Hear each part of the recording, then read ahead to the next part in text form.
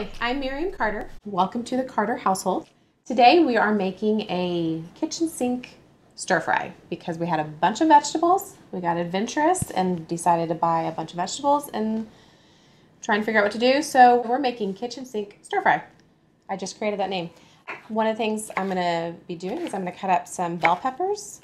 Brian already partly prepped them for me when the kids were eating them.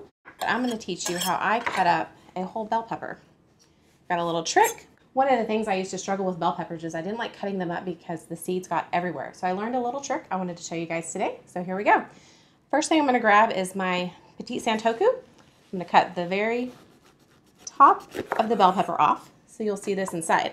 Next, I'm gonna grab my, what's this called?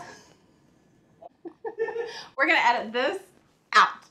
Next, I'm gonna grab my gourmet paring knife and just make little marks down the side. I'm actually cutting out the core, so you might have to just barely touch it 2 or 3 times. And then here's the magic. You twist it just a hair, pop. Look at there. I think there's 2 seeds in there. So then pull it out, and I usually give it a quick tap right here. 3 little seeds pop out, and I'm done with de-seeding my bell pepper. Pretty cool, huh? So from there, you can prep it however you want your bell pepper cooked, whether you want it in little pieces for stir fry like I'm cooking, or if you want it in longer pieces to dip in hummus or ranch, let's be honest. So from here, I'm just going to chop it up for my kitchen sink stir fry. See, the more you say it, catches on. Got your pretty little bowl there to see all my pieces. Now, if you're new to eating bell peppers, you'll notice in the store there's typically 3 colors: green, red, and yellow. Green is going to be a little bit more of your hearty vegetable taste, and then your red and yellow are actually sweeter, if you can say that about a vegetable. I like to kind of give a little mix of them. I'm using red and yellow today because that's what we had in the fridge. But you could use any bell pepper you have. So, got the majority of my bell pepper cut, and then I just have the top, no seeds. And I typically just cut the sides off around the top of the bell pepper, chop those up however I want, and then I'm done. I'm gonna cut this up real quick because it's bugging me in there. You'll notice we have a plethora of goldfish because it is quarantine time. So we're making use of what we have and eating everything that we have. So today we're making kitchen sink stir fry with our Cutco wok. And I love the wok because it cooks evenly all around the sides, all over the top. So to get your wok ready, you want to preheat it so that it is nice and hot. On our range, it's right around medium. And then I'll show you in just a minute how to test that it is ready to put food in. I'm going to put my lid on so it gets nice and warm. While the wok preheats, I'll show you what we got. We're going to be adding some bell peppers, red and yellow, some zucchini, mushrooms, carrots, cabbage, and then some very smelly onions right now. This is kitchen sink stir fry, so it is whatever sounds good to put in there. We have some sesame seed oil, which I like a lot. We're going to put some soy sauce in it for a little kick, sriracha, and you can use any oil that you'd prefer. I have some safflower oil that I love cooking with because it gets to a high temperature and it will not burn, and it really doesn't have a flavor, so that's a bonus. And then we have some garlic because we have it. Okay, our wok's been heating for a few minutes, and so let's test it with just a teaspoon of water and see how it is ready. Okay. You saw the steam rise up? That means it's not quite ready for cooking. You want all of those little beads to just dance across the pan. So at this point, we're gonna wait a couple more minutes and try it again and see if the beads of water dance around the pan, and then that's how we'll know it's ready.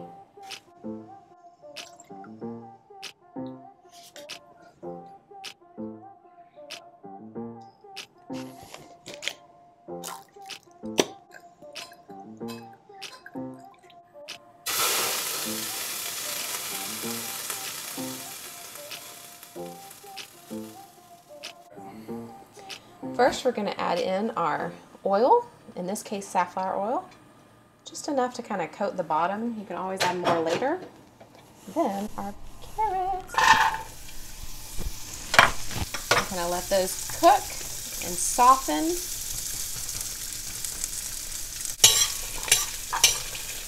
So when you're putting fresh ingredients in, you want to keep it in the bottom center because that's where the pan is hottest in a wok. And then as we add new ingredients in, we're going to push them out of the way and add the new ingredients into the actual center of the wok. So we're going to get the carrots cooked and a little bit softened. They will continue to cook while we are cooking other ingredients, but you want to get them to a good soft state before you put your next ingredient in. And normally when we would have prepared carrots for a stir fry, we would have julienned them into thin strips. But because we had them already prepared for salads this week, we used what we had because, again, kitchen sink stir fry.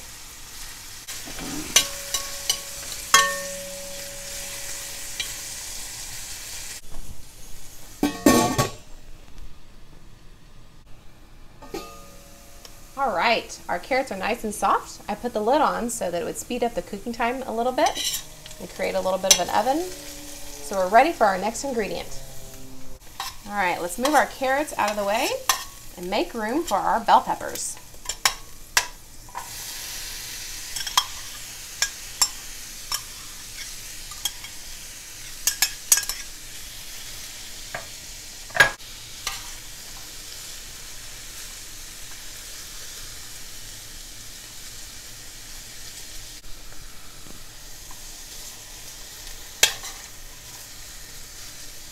I'm sliding some of our vegetables up that are already cooked alongside the upper edge of the wok, and look how much room we still have. The wok has so much room. It's made for cooking big meals and big stir fries. All right, let's get this wok ready for our zucchini now. See how we can push it up all the way to the edge and there's still plenty of room in the center. By putting the vegetables up on the edge, all the way up, they're going to stay warm, but it's going to keep the hottest part of the wok ready for cooking the next vegetable.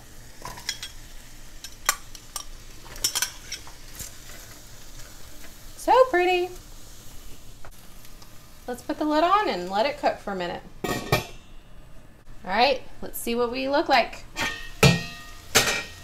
Oh, this smells delicious. Let's give these zucchinis a toss.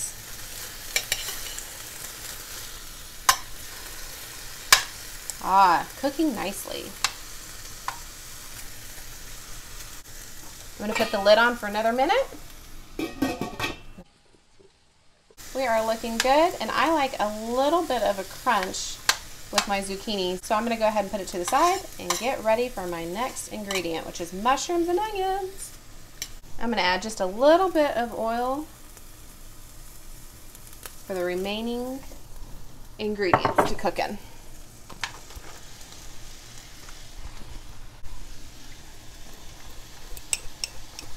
And I like lots of onions.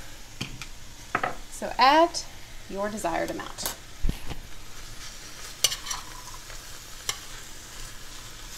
I'm going to toss them just a little bit in the center so they're coated in that oil. And then we're going to put the lid on and cook for a few more minutes. Doesn't that look nice?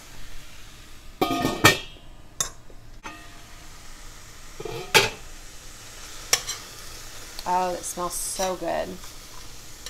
These mushrooms and onion give a wonderful aroma with all the vegetables. Oh, they're cooking nicely. So tonight we're making a vegetarian stir fry. So you can really add anything that you want to this. So our last ingredient we'll add here in a minute is the cabbage. And keep in mind, you can do all cabbage, you can do cabbage and rice of any choice that you want, or you can do just rice. You can add cauliflower, broccoli, sugar snap peas, comment below. See if you have any other things to add to it or your favorite ingredients. All right, let's let this cook just another minute. All right, let's see how we're cooking. Oh my goodness, look at those mushrooms. Cooked together. Ah, I think we are ready for cabbage. Isn't it amazing how much you can actually put in a wok? Those sides are packed and staying warm. All right, cabbage. Okay, and the cabbage will cook pretty quick, so we're gonna put the lid on for a few minutes and it'll just wilt down, and then we can stir it all together, add our sauce, and add our special topping ingredient. Just want to Can we do that? on the table. All right, let's see. I'm gonna toss it a little bit. And it is already starting to cook. I can feel it softening up.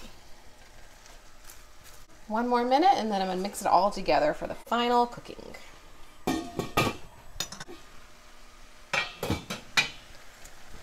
Very nice. I'm gonna go ahead and toss these ingredients together.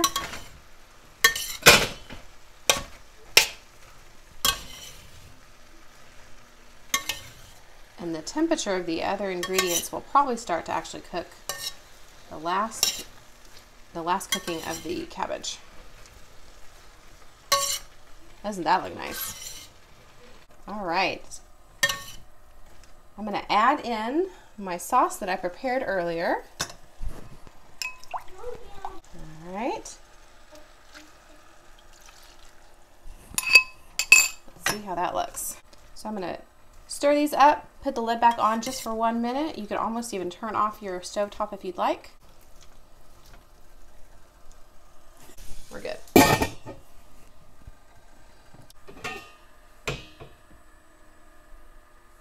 Final ingredient is one of my favorites, sesame seeds. You can add as many or as little as you would like. Pop them on there, give it a stir.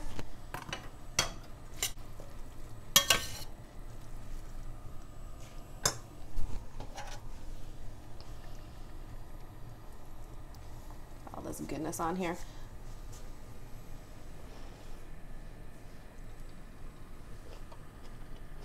Delicious.